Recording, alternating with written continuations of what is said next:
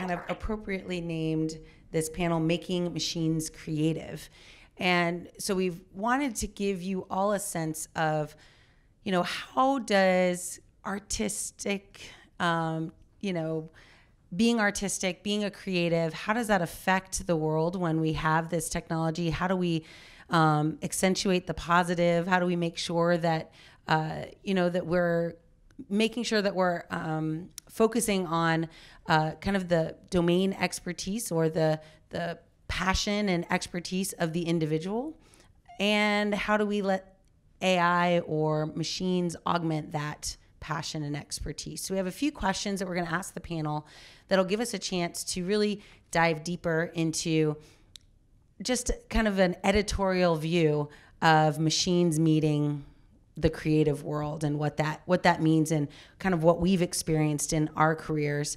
And maybe to start off, do we want to wait to do the intros just a few more minutes? So I'll just have them maybe start off with a little experience, if you don't mind. Okay, so I'm just gonna have the panel kind of share a little bit about how I don't think any of us here grew up in AI or what we consider AI today. So I'd like to understand just a little brief understanding for the audience of how you got introduced to AI and what, you know, how that went for you. You have your own mic. So let's start with you, Scott, and we'll work our way down. Are you talking about the AI of our childhood? Or is no, like AI of today, what we consider. With the beginnings of our experience with AI today. Yeah, I mean, because in my childhood, you're right. Certainly, we didn't have computers that were doing things like what they do today, but there was AI in, you know, fiction and culture, and in our sort of. That's actually, I'm good with either of those because those are good stories. So either how you got introduced to the idea of AI before our computers could do it, or either way. So because for myself, I've been working on AI and on AI art for maybe 30 years, long before the current trend of AI started. A lot of people, AI is in the media now, but you know, it's been around for a long time. It was sort of dormant for a while. There was what was called the AI winter.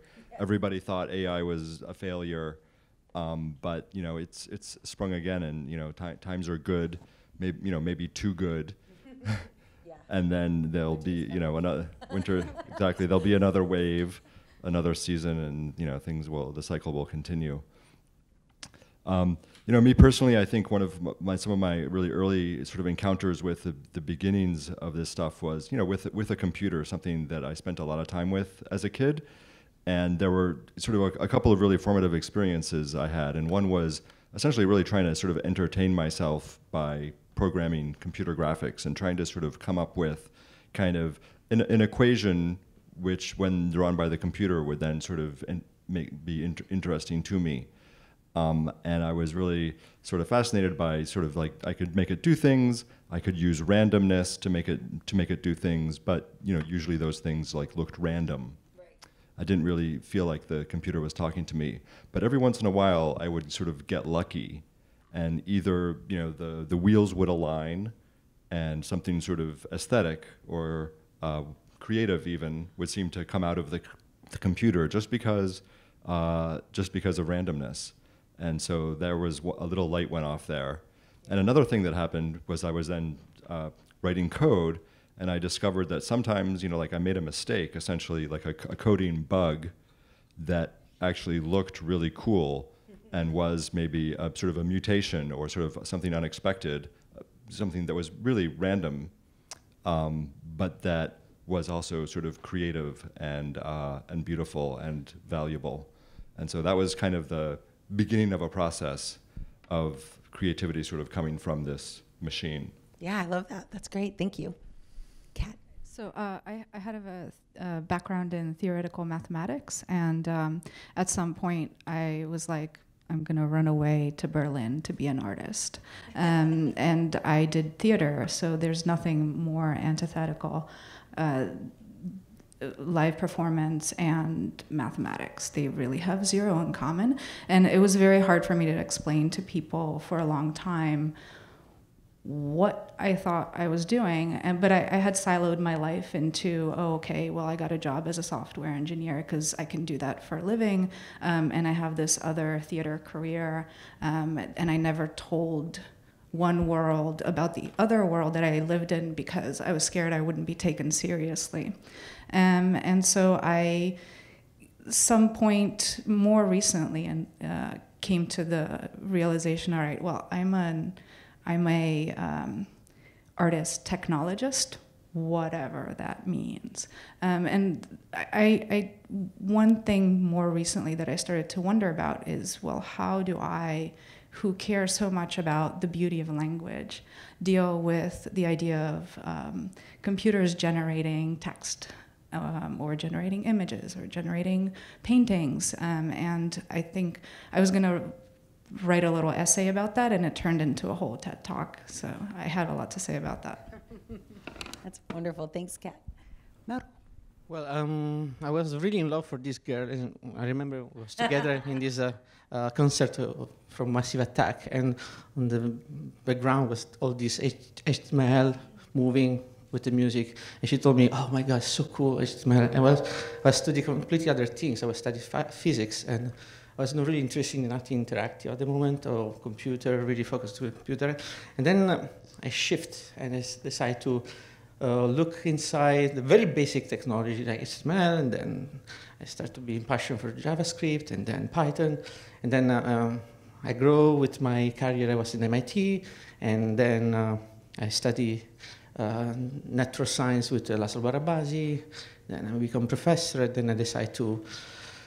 There was not enough resources in university, so I decided to move to IBM Research, and I take all the cloud from to make all my experiment. And so I think just was not really a passion for me, it was just a coincidence. Well, I mean, there was love involved, so. Yes, thank you. Great, Jean. This question has evolved from how did you get started with AI to what is your biography? So, which would you like? Yeah, I got interested in machine learning, like like when I was in college. AI is like a very poorly defined, it's mostly a pop culture term. But machine learning, I got started in college, and I worked for a couple of years as like a research assistant in music technology, machine learning applied to music technology. And then I've always been interested in sort of the, like, obviously being in music, I was interested in the creative, artistic potential of it, and so I just kind of always worked in that area, and then it really started to blow up a few years ago, and then I just doubled my efforts. Yeah. Wonderful, thank you. Yeah, I think it's interesting. A lot of the people that, AI, as we've all mentioned, has been around a really long time. I know some researchers that have been doing this over 30 years, and when they built their original research, they were like not popular. No one read the papers they published. I think one person had said prior to 2015, their paper had been read 900 times, and they wrote it in 84, which is not great numbers if you do the math. And probably many times it was like their mom, right? Trying to like, hey, honey, you got one more view. But today, that same researcher is like a rock star, has over 1 million views of their paper, which was written actually about natural language, which is all the rage these days. But more importantly, has now spoken on a dozen stages to people who clap voraciously and experience that. Now he's looking back going, man, how far we've come, where I was like before embarrassed to tell people I even wrote the paper. And now, right, people are asking him to broadly kind of have it on the largest stages in the developer world. So it's really cool to see how far we've come in a really short time, in our lifetime specifically. I do want to give everyone a chance just to kind of give us a history and understanding of what they're doing today. A couple of us have brought some slides. So I just want to give, we're going to go through one more time and just, now that everyone's back from break, give everyone a chance to do kind of a more official introduction of themselves and where they came from. So we'll start with Scott. Thank you. And will this go to mine? Okay, great. So the story that I told you about me as a kid, like doing random computer graphics, was the was the beginning of this idea that the computer sort of could create art. And my art is really about that relationship between humanity and the computers, and determining, where do we draw the lines, between, is the computer our slave? Does it just do what we say? Or does it have its own agency? Does it have some sort of creativity or some, responsibility or some consciousness? Can computers really do anything new?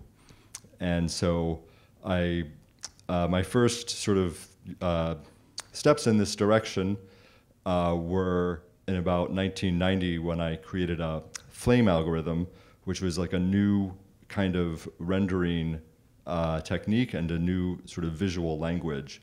And I released it as open source. And so along with the code that could draw these pictures and a collection of pictures, and it sort of has, the project has sort of been growing and expanding since then. It got incorporated into the usual sort of like Photoshop and After Effects, and it became a whole sort of genre of art, and grew way beyond what just sort of I myself could do on my own.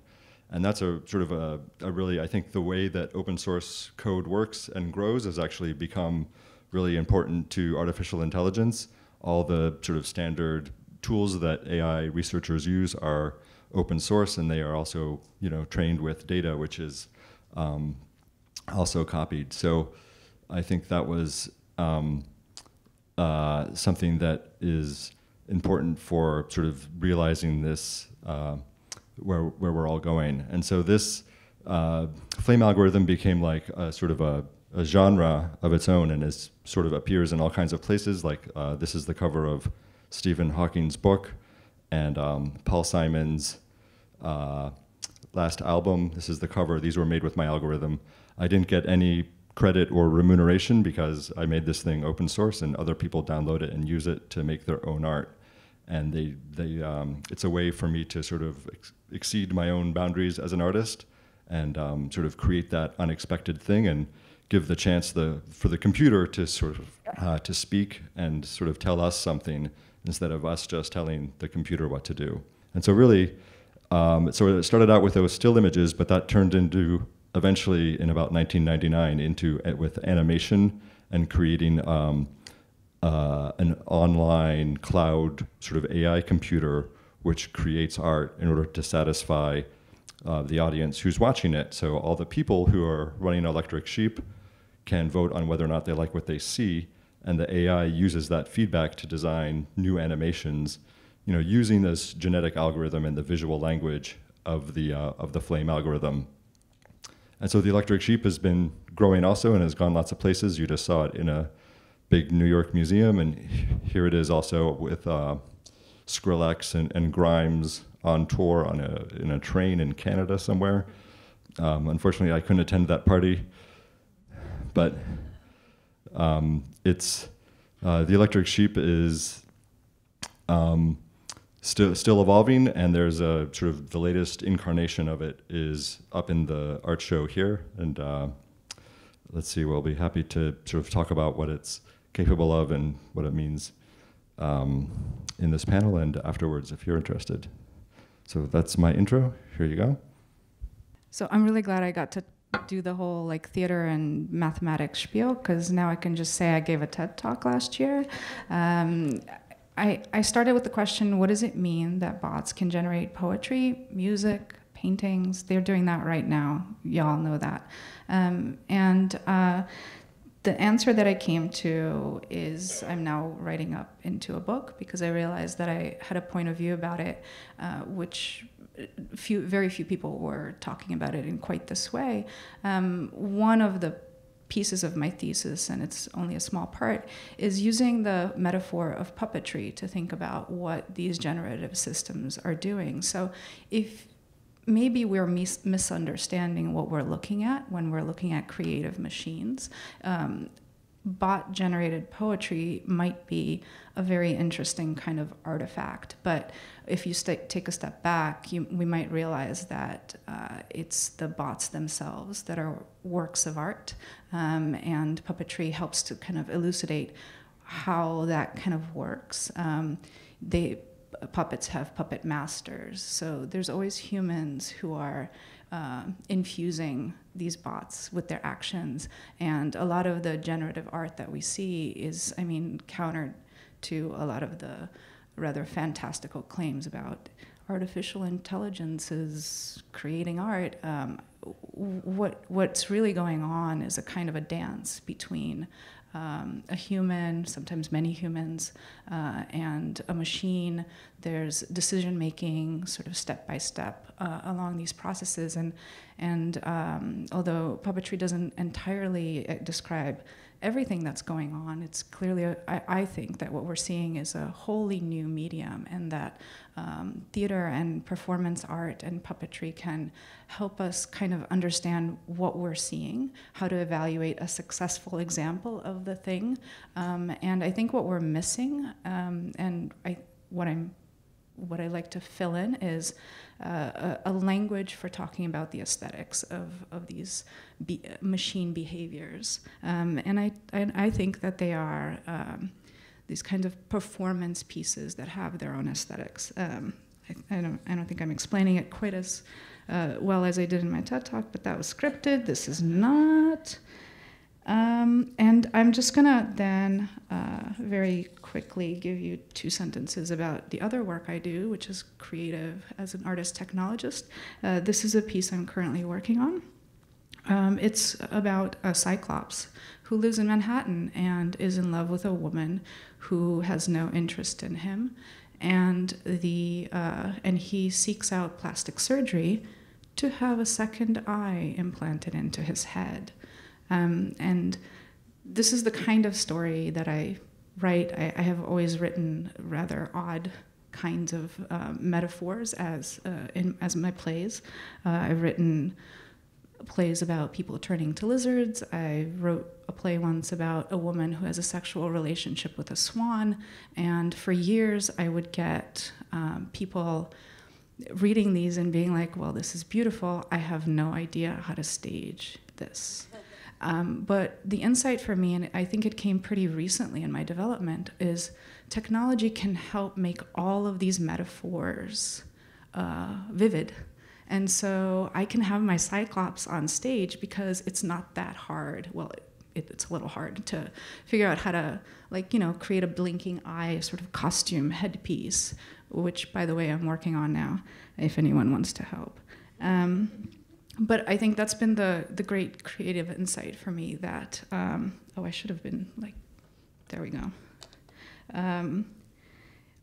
And I have a note for myself. I'm looking for collaborators to help me make my thing. And so I just end with the idea that, if you're thinking about machines performing or humans performing while augmented with some piece of technology, the core of what I do as an artist is because I believe that live performance is the defining medium of the digital age, and as the young kids say, fight me. Well, I think it's clear. My name is Mauro Martino, and starting from the left, there is a sequence of projects all related to the machine learning field. So from the left, there is this slice of a cat that come from the famous data set QuickDraw, so these million people.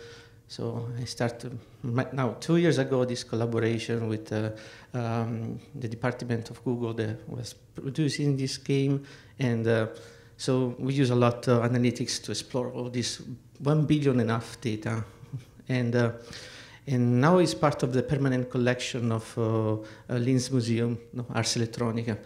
And it was an incredible effort. It was my first really big challenge with machine learning to explore the data. I tried to take out something meaningful from all this collection.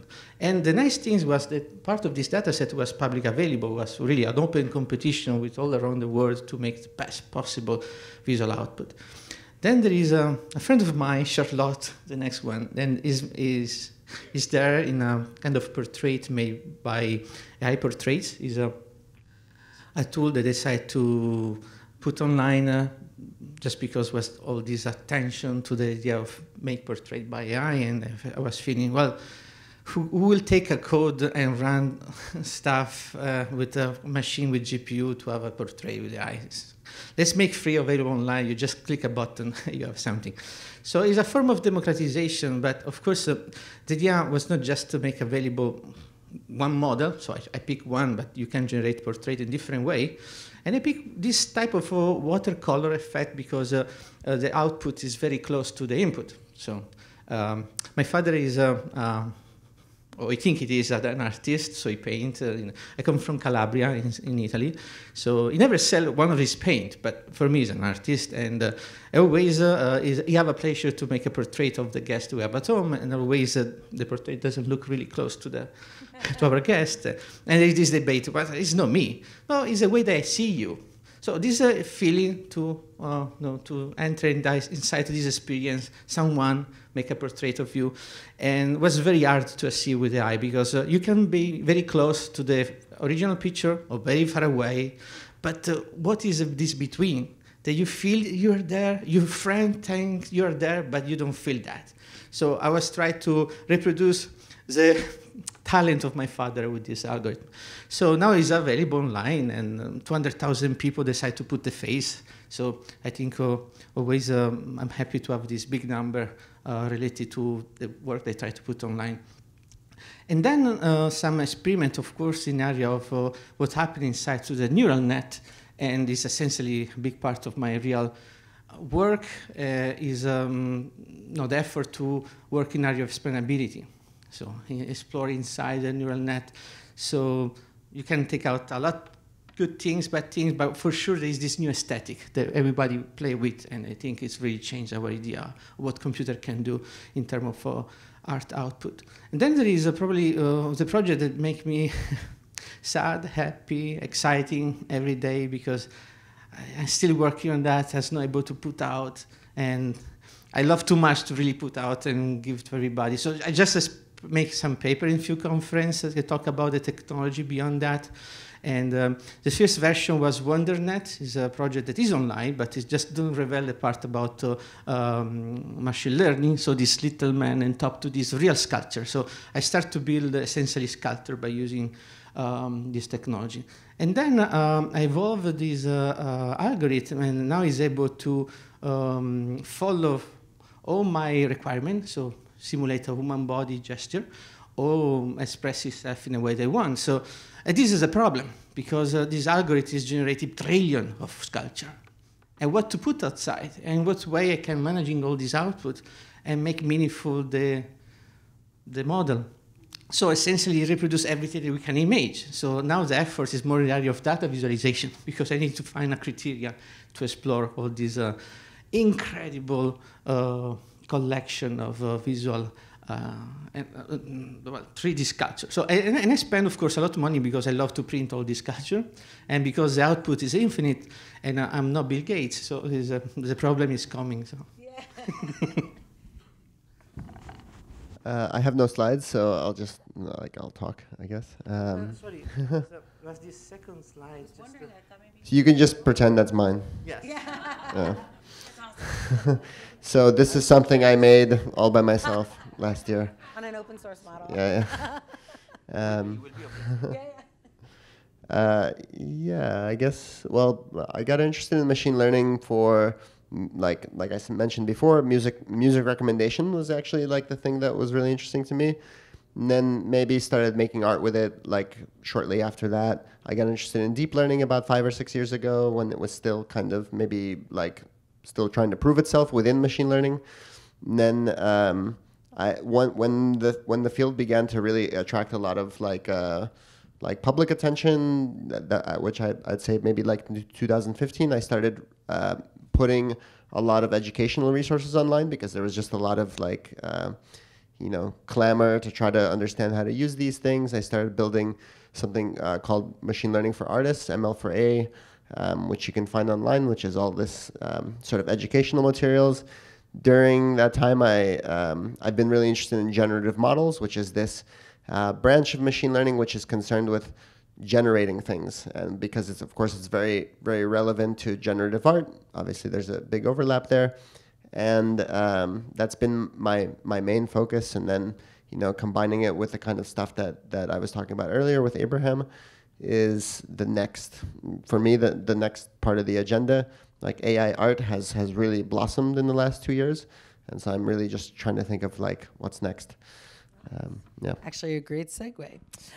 So along the lines of AI for art, I think I had mentioned to some of you who are here this morning that I had this unique ability to work on a project where we brought together data scientists from MIT and curators from the Metropolitan Museum of Art to build something. At the time, it was a hackathon, which by definition means you have no idea what you're going to do, and then at the end, you've got something. And we really struggled with the line, right? Where the line was drawn between, like, where does art stop and data science or machines begin? So I'd love to maybe ask the panel, and any of you guys can jump in. Where do you see that line? Do you think that there is a line? Like, what is your perception on kind of the difference or the relationship between art and machines? You can think about it. Oh, while you're thinking, we are going to open it up for questions. So I also wanted, if you guys have questions, I attend a lot of panels, and we always find like the audience sometimes can come up with even better questions than we can figure out for ourselves. So, and it's always fun to have this experience where you ask them a question they've never heard before, and they're like, let me think about it. So if you have any questions, start thinking about them. And as we answer, start kind of understanding each person. So maybe if there's something you want to know about any one of us, now's your kind of chance. Oh, and there's a mic, yeah, right in the middle so that we can record it and make sure that everyone in the audience can hear your question. That would be great. So, yes. So again, maybe, yeah. Oh, you sound like you have one, Scott. Yeah, sure. I'll start to talk. I think it's super blurred. It used to be, with traditional art, you knew who the artist was, and you could be pretty sure they did all the work themselves. They might have maybe they have an assistant or something like that. But now with machine learning art, there's so many people and so many layers of how stuff is made. It's really not clear where to draw the lines, and it causes problems. We not only is there a blurry line between what you might say, like the person who ran the software, the person who wrote the software. The software itself, the people who produced the data that goes into it, the people who wrote the software toolkit underneath it all. I mean, there's so many components. It's really such a cultural effort. I think that I don't know how to disentangle it or simplify it, except to just to warn people that you have to go deeper than like one name at the top. You have to sort of read the article and experience the work, and really to find out where that's happening. And I think it's rewriting the rules of what we think of as art. And obviously there's a panel tomorrow, I think, about attribution and the legal implications, the ownership implications of this. It's a problem for the art world, which thinks that it wants to sell you an object. If we're no longer talking about objects that are going to be sold. And I think we're seeing more and more, we expect art to be interactive. We expect it to be something where we participate in, and there's no longer an objecthood to art, not in the way it's practiced at this cutting edge. And because it's the way forward, it's really an enormous shift. I think the art that we are seeing now is the art that is going to be the art of the 20th century, of the 21st century. And just like when film came along, it completely kind of rewrote all the rules of art. I think the rules of art are currently being sort of upended and rewritten. Well, let's give priority to. Oh yeah, no, I just going along with what you're saying. Actually, I was just thinking of an example that I know I was experiencing when I was talking to a lot of people. I don't know if you played with the Google Bach thing a couple of days. It was a Google. Yeah, I know. So it's actually really interesting because you can pop out the MIDI from what you generated, and then you can bring it into like GarageBand, and all my friends were like remixing it and making their own music out of it, which is a really interesting question because it's being fed information that's in the public domain. It's Bach, he's been dead for hundreds of years, but it was Google who trained an AI based off of something that was in the public domain to utilize something that you wrote the initial notes for. And then it made a chorus based off of, a harmonized 3 other parts based off of what you wrote. So yeah, just going with what you were saying, like, what does it even mean then when you're using stuff that's in the public domain to teach something, and whose rights are in that when there shouldn't be any rights in it at all? Right. It's almost like every person who painted a painting that is being used as part of the data set should be credited something, right? But I think you bring up Bach. It feels like the music industry is the one area of generative art where they've sort of like left the question of, oh my God, machines are creative. They've sort of like left that behind and gotten over it, and now they're like, oh, they're great tools, right? Like we can do things faster that used to take us time. I think maybe visual art has to catch up, and text-based stuff is a little different, but. Yeah, I will share with you at the Met, it was very difficult. We created a machine learning model that ingested. So the Metropolitan Museum of Art recently opened 400,000 images and basically an Excel spreadsheet of descriptions for those images for anyone to use, right? So now anyone can create any app using this art. And so someone in there, was like, oh, I have an idea. Friday night, let me build a machine learning model that will generate new art from the old art. And so literally it would transform based on, I think like the first image was a vase. Based on a vase, it would transform into a boat, which would transform into a person, and none of that art was new, but it all looked familiar, similar to music. It had the same baseline, right, artistically, because it was all built on the same artistic artifacts. But the curators in the room were very concerned at the beginning, right? There were some that were longtime curators that were kind of like, this is wrong. Like, I feel like something's wrong. And that happens, of course, when we go through massive change like this.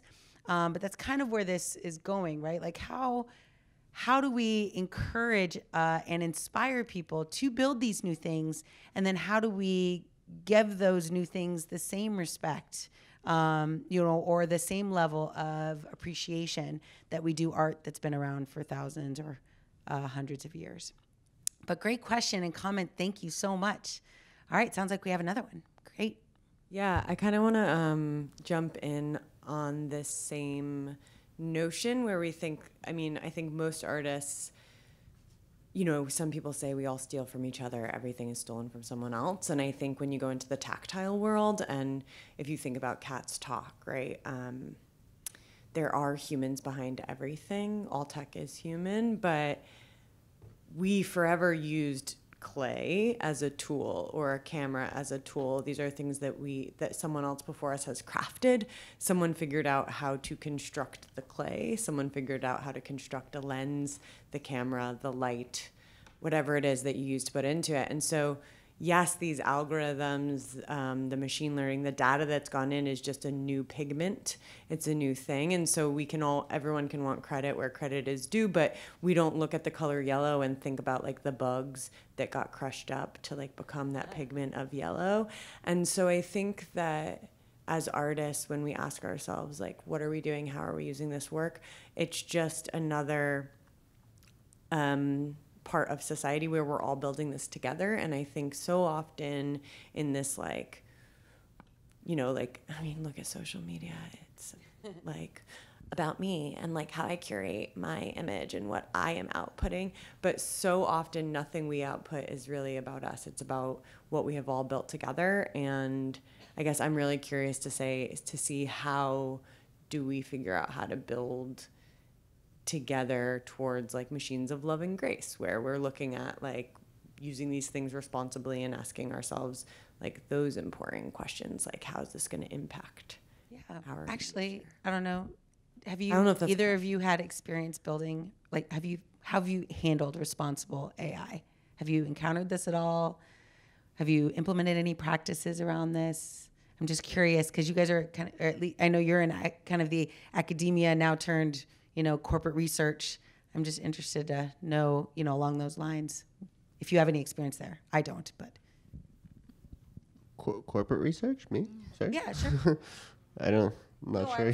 Oh, sure. Okay. You want to field it? Either one of you can. One nice thing about like doing researching AI in the context of art is that the stakes are rather low. So like, people can get hurt by AI, but it's I'm not working with like weapons, let's say. So there's kind of like an opportunity there to actually like maybe investigate certain questions before the stakes become too high. So a lot of the stuff that I'm interested in, so like you saw, one of the things I showed in the Abraham talk was me impersonating Trump. And that was like maybe 3 years ago, something like 3 years ago with like very primitive sort of, face swapping tech. And now 3 years later, that stuff is actually like really, really easy to use, and it's super realistic. So one of the things that I tried to get across with when I made that originally was, hey, this stuff is coming.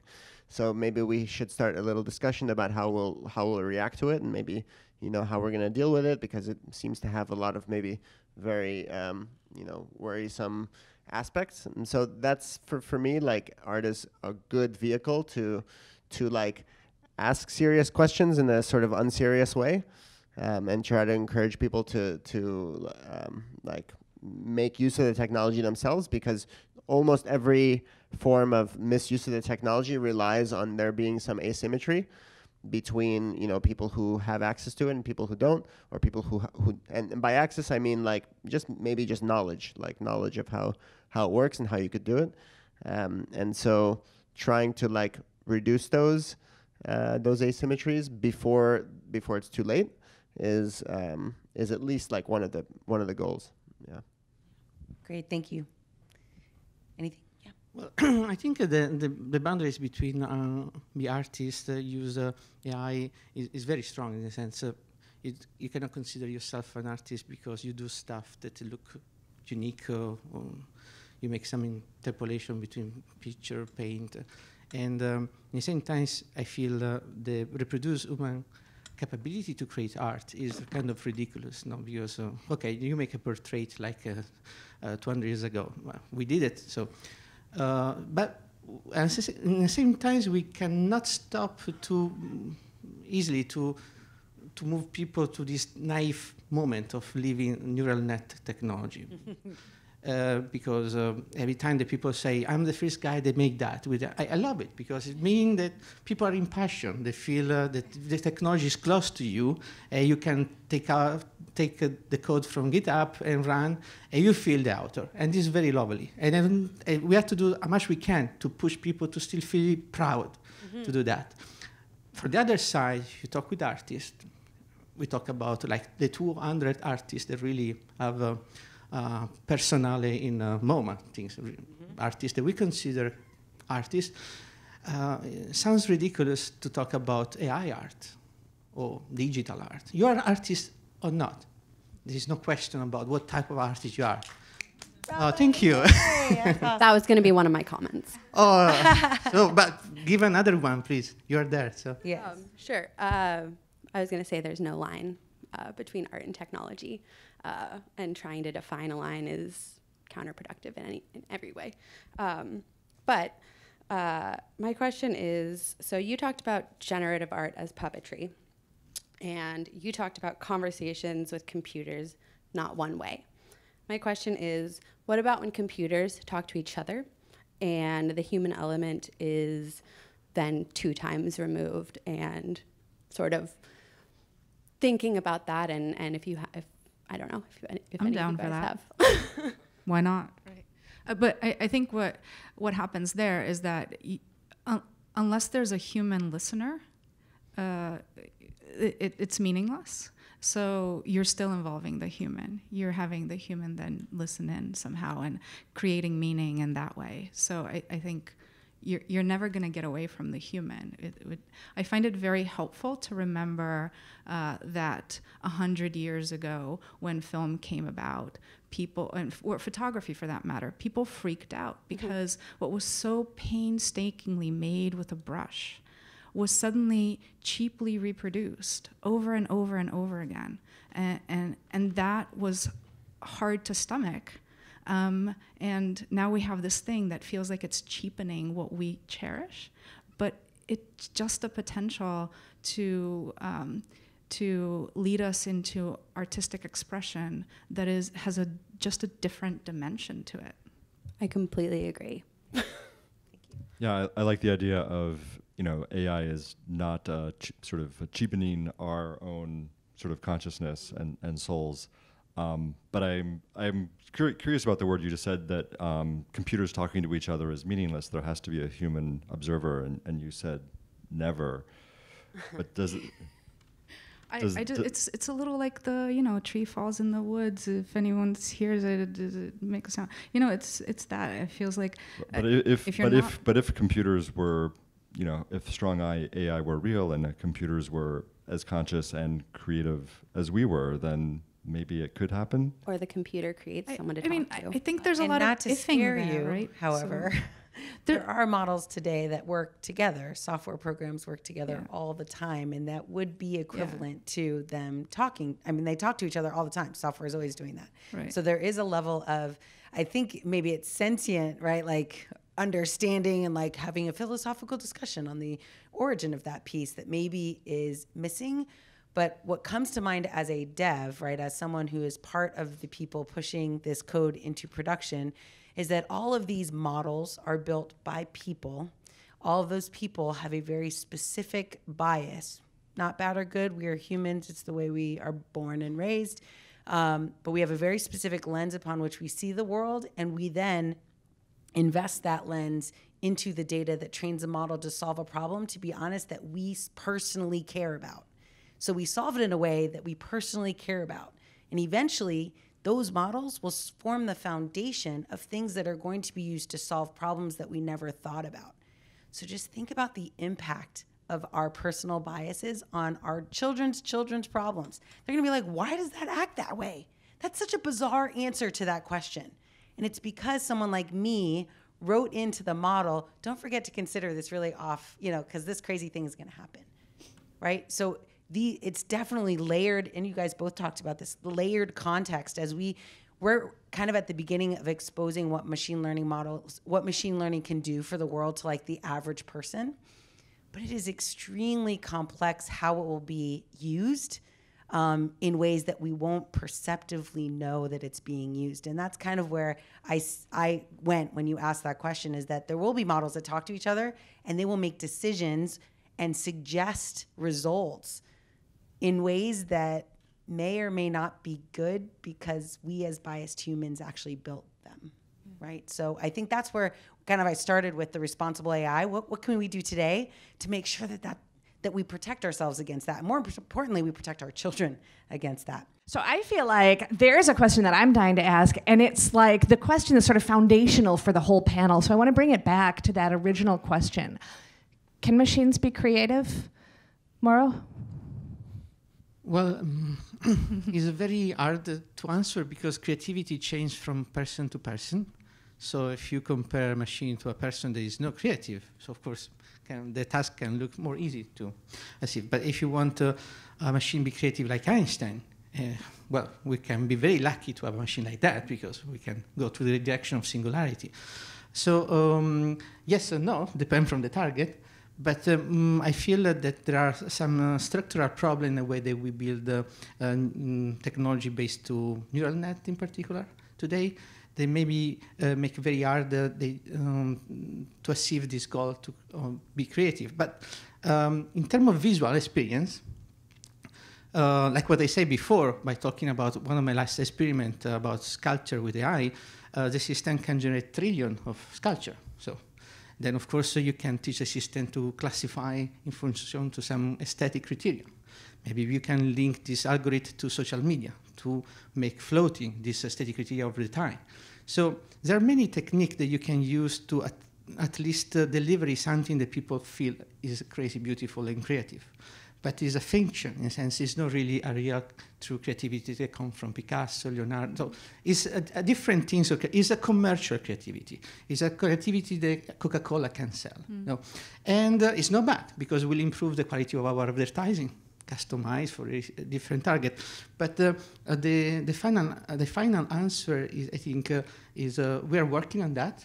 Of course, everybody will be very proud to have a machine that is super creative, because we can advance our technology very quickly. But at the moment, the atmosphere is very pessimistic, so there is not really anybody that can say, yeah, we're close to go there. So I think, unfortunately, it's not creative, very unfortunately. Can I jump in? So here's a question for the audience. Can airplanes fly? Sure. Now here's another question. Can submarines swim? Right? So can machines be creative? The only substance to that question is what you mean by creativity. The rest of the question is meaningless. It has nothing to do with machines. It's just the restating the question that Alan Turing started with, can machines think? So this is like, whenever you read about Alan Turing's paper, it's like, can machines think? That's what it's all about. And it's the first line of that book. If you turn to page 5 of it, he wrote that the question is too meaningless to deserve any attention. and so that's page 5 or something like that. Thank you no for one that. ever makes it that. Thank you for that, because I wanted to say that every time this question comes up, it deteriorates into either an argument about what consciousness is or an argument about what creativity is. And I feel like we can, so on the question of consciousness, I'm not qualified, I'm not a neuroscientist, and I'm not entirely convinced neuroscientists know what consciousness is. But in any case, I'm definitely not qualified to talk about it. So I just feel like that's not a question that I want to go into. And on the question of what is creativity, it's also, as you say, it's meaningless, because if we disagree about okay, so my definition of creativity maybe involves machines and yours doesn't, okay, then let's differ opinions. But I think the real crux of the question, the intention of the question is, there is something really mesmerizing about the idea of a machine behaving autonomously, and in that autonomous action that it's performing, doing something, like generating something that didn't exist before, that's unlike anything else. That's mesmerizing. Like, let's talk about that. Right? And I let's throw the other two questions out. But it is, I think that's why we're here, because we're watching machines do stuff, and that autonomous behavior, we don't have a language for it yet, for what it's doing, for why it's interesting, for why we can't look away. Well, I think you're right. The question is it the machine that's doing it, or is it the programmer of the machine that's doing it? Excuse me. And, is there what, and I think I agree with what Mauro was saying, is it's, we're only sort of scratching the surface of machine creativity. Apparently it can harmonize like Bach, and it can, paint with, brush strokes like some painter. And those are things that I guess I would have considered creative, and I certainly couldn't do. And the computer can do them, but it does them still kind of mechanically, and it didn't invent a style, it just sort of learned a style. Right. So I think, but 30 years ago we were those things. A computer couldn't do those things at all. So I think that we've had made progress in the machine really sort of doing it and creating. And if you call it progress. Yeah, and you might be a Luddite. But so the question is, how far does this go, and where does that take humanity? And is there a limit? Does it stop getting better, and we'll never sort of have computers that sort of can really invent their own styles and not just sort of copy ours? actually. Or will they? I don't know. Or will they get better and be better than anything that any human ever could have dreamed up or done? And then that frees us up to do the new things. That's right. I Yeah, think basically she was saying it's about improving the ingenuity, right? Like, sure, okay, a machine can generate art, but it actually isn't a better thing. So for example, we have this art generator.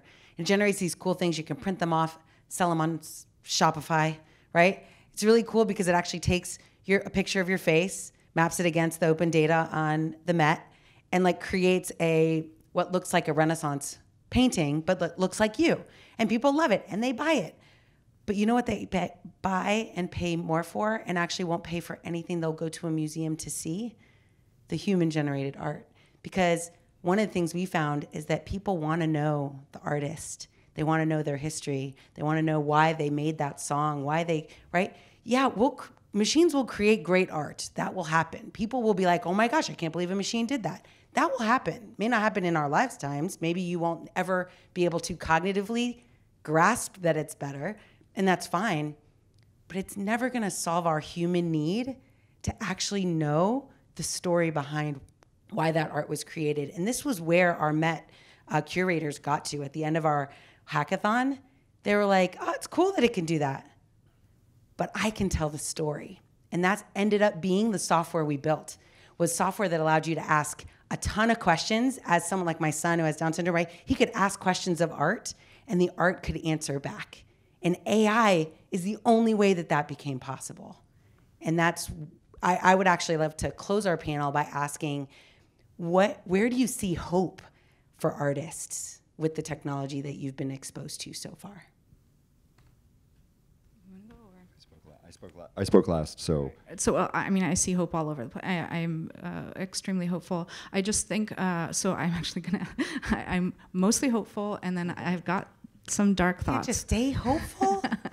But my dark thoughts are around the fact that when film came along, people worried that it was going to be used for propaganda because it was too exciting. And it was, because it was too exciting and too novel and too visceral. And I have the same fears about these systems. They're too novel. People don't understand what they're looking at.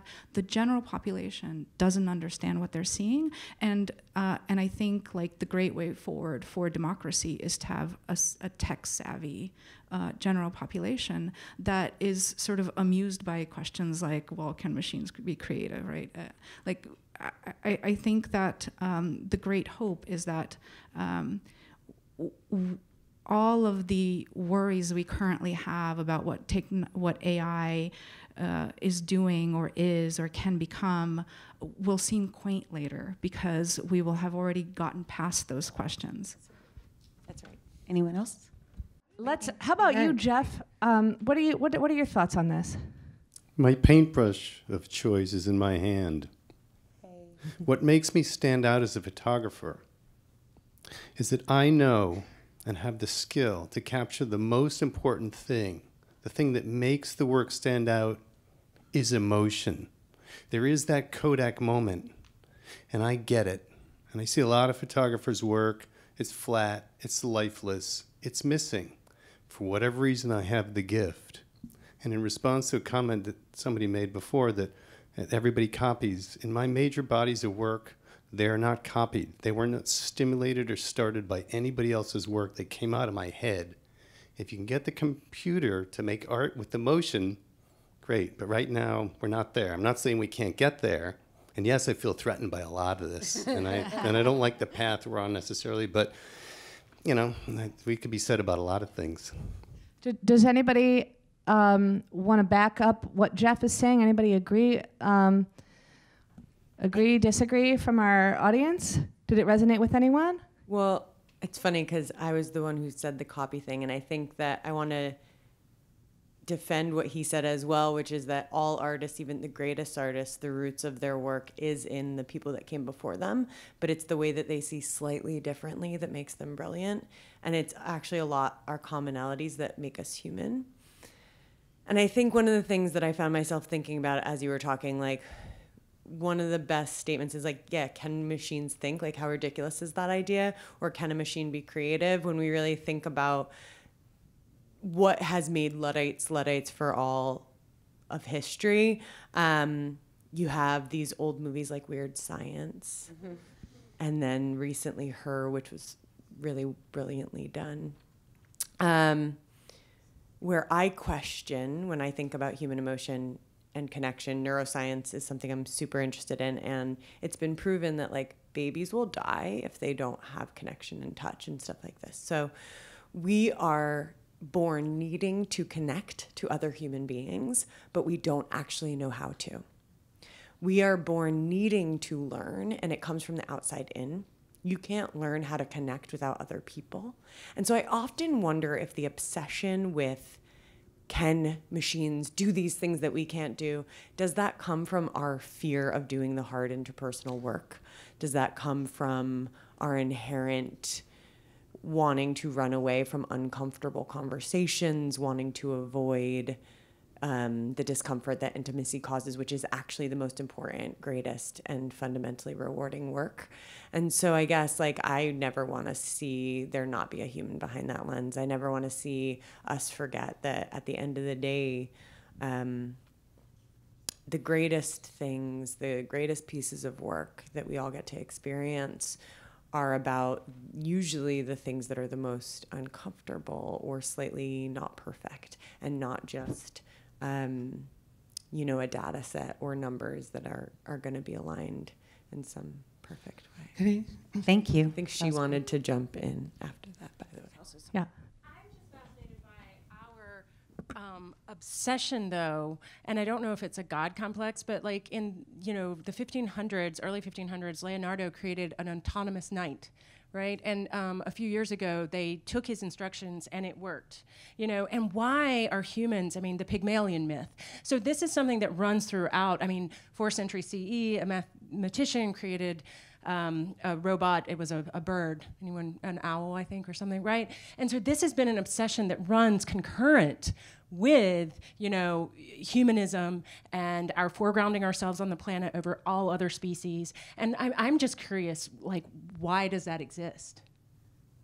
And is this the culmination of thousands of years of, obsession with automata? Yes. Sort of my question is also actually right off of that. And also my question prior was like in a positive light, like cool, computers can talk to each other.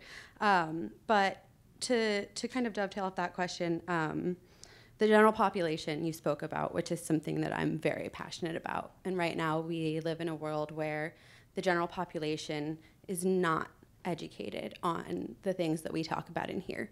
If you went into Washington Square Park and try to tell people on the streets or have conversations with them, every day, these people are not understanding anything other than what the media is feeding them, and what dystopian novels are telling them. And how can we counteract that and get the general population to see that hope and that beauty that we're talking about today? Art. Give it to artists. Give technology to artists. Artists are good at thinking critically about it and asking really hard questions and presenting those questions to the world. So, don't let deep fakes just be in the hands of a few programmers who knows where. Put them online, put that stuff online. Let artists do weird stuff with deep fake and let it go viral and let people figure out what deep fakes are from being exposed to them, right? So that they can't be harmful that way. I think make more movies like Her and less like The Terminator. Yeah. I would even expand it to all creatives, right? We are in a space where art, yes, but also those that are called to tell stories with their voice, stories with film, stories on YouTube, stories on podcasts, right? These are all people that can add this narrative to educate the world. And yeah, I'm also very passionate about that and agree it's a necessity. Well, there is an area of research that is very focused in the interpretability of neural net. That is a base technology that we use to create all this art that we saw today. And interpretability looks like far away from the world of art, but in reality, more we know the way behavior the neural net, more we can introduce a dialogue between the artist and the neural net. At the moment, we start with a black box. In what way you can dialogue with a black box? No. You don't know in what way compare your activity with the output that comes from the tool. But slowly, we disentangle the neural net. Now we are able, and one of the last paper that come from my lab together with some professor from MIT, is about changing little part of the picture. So essentially, we want to introduce a real dialogue, not that the neural net produce output and you can just watch and say, oh, it's beautiful, this inspires me so much. No, you maybe ingest everything that you want, maybe very few picture. We are moving to generate a training network, very small amount of picture that really represent yourself. And then the system will understand your style and propose picture. But the nice part, until you just see and maybe ask rebuild, and you see another picture, is no real dialogue. But now, by researching the interpretability, you can modify a little part of the draw. And say, look, I don't know what color to put there. Can you give me a suggestion? And it just work with you. So you make a draw together to the eye. You start to create a dialogue. So more we know what's going on in a neural net, more we know in what way to create a dialogue between you and the neural net. And this means in the very coming future, probably 1 year or a little bit more, you will be able to draw, and the system can draw together with you, suggest other things. And maybe you can ask, look, I like my draw, but I don't like this part. Can you help me? And the help comes from yourself, because you train in the system with your style. So in some ways, a way to dialogue with yourself. And this can be a very magic interaction. In some way, an interaction that we never experiment before, because artists frequently they are alone, and sometimes they are with critics, they talk about his work, but now we can talk with something that is not human. It's made by human, it's not human, and just dialogue in a way that you're training. So it can be completely a new different type of dialogue, that this would be really a revolution in art. Not because art become a field of AI, I don't believe at all, but because AI starts to create a dialogue with artists. So I really believe, I work with data from financial, from any type of industry, that AI is made for artists. There's no one best target in the world than artists. It would be the best things that would come to art, create this new conversation with something that is with no friend, with no woman. It's something different. It's a no human dialogue. And I can't wait to see the result. One of the tricks at art school was if you're feeling stuck, don't just keep looking at the blank piece of paper, like throw some crap on it and then start working, right? Because you're responding to something. And I think what you're describing is pretty much similar.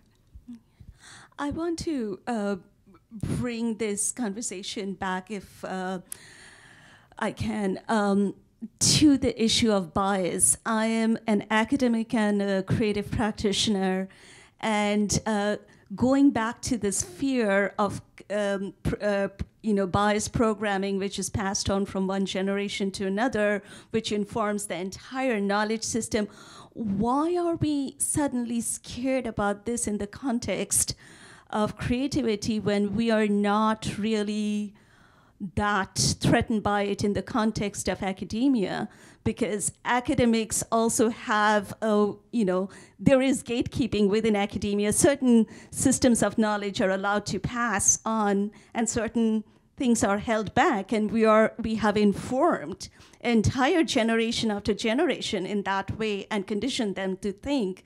So I just would like, because there are academics who are also practitioners here who have seen both sides of the world. So From a purely technical perspective, software can be extremely pervasive, especially when it is being surfaced by large organizations like IBM, Microsoft, Amazon, where it can literally show up in billions of devices in homes, where academia is a little bit more siloed, right? Like a instructor or a teacher or a methodology, right? It can't be in every single laptop overnight. So I think probably the burden that we have seen, at least at Microsoft, that we are now called to respond to is less about fear and more about acknowledgement that we're building something important, and that it can be extremely, it'll show up in a massive way.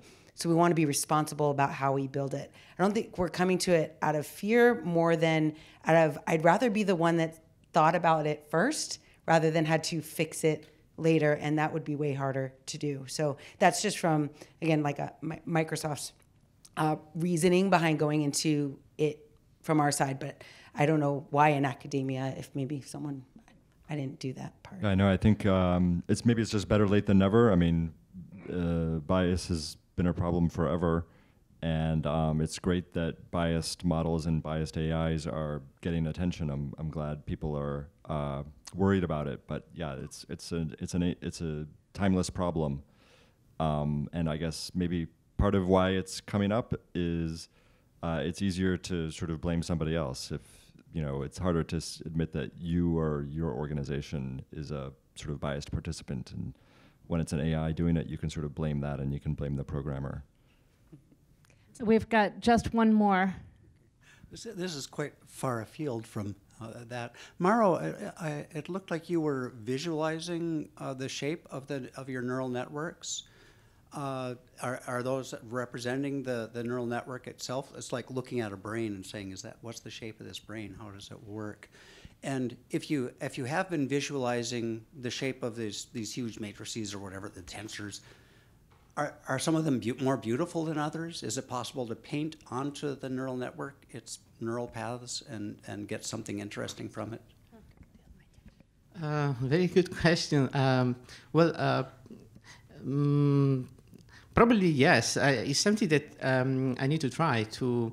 There are many groups that visualize the activity of a neural net that you're training with picture, especially. So it's more easy to understand what's going on inside, the reason why some pattern is emerging, some layer of the neural net. And some of the picture that was in my slide in some way represented this output from one convolutional neural net in that case. So you can highlight some specific layer, you can bombing with some flow of information to create some output. The combination of really infinite, and I think we explored very well the aesthetic of neural net in terms of just visualizing neural net 5-6 years ago. Now it's almost, so the visualization that especially come from you, because I follow you in Twitter, I really go in this direction. So explore the aesthetic when you essentially you're interested to understand what is the more active neuron and what is fire more in what layer, and you try to plot all this information by using some little trick to clean some noising. And it's not really my work. I never did it. I'm focused on other things. But the aesthetic of a neural network itself, let me know if I'm right. I think we explored very well like 3-4 years ago, no? I don't know if there is something more to say about the aesthetic of just the neural net. I don't. Well, you have different neural networks trained on different data sets, so that you can always like use similar techniques to kind of try to, like characterize each of them. But aesthetic more or less is, No, not necessarily. If you look at only like what Google puts on their blog posts, then they have an aesthetic. But there's actually a lot of the research goes back like even farther, maybe 10 years ago. I agree, totally agree. There's people taking in different directions, I'd say. And yeah, it'll change completely if you train it on a different set of images or sounds or, yeah. But in terms of style, the low layers of the network, not to get too technical, like then they tend to be very similar, but that's because like there's actually very few ways of seeing in a sense, like the way, like once you get to just pattern recognition, like basic stuff, it's like the same patterns kind of work. There's very few ways of characterizing simple patterns. It's really fun. I love that we ended the day like talking to each other like we're just hanging out at the coffee shop. I think it's fantastic. I hope that we will continue these discussions. I think we're all probably on a social media network or so, LinkedIn or Twitter. It's a great opportunity really just to stay connected and keep these conversations going. So I want to thank our panel, and really more importantly, thank you all for staying. And I just really appreciate it. So thank you guys.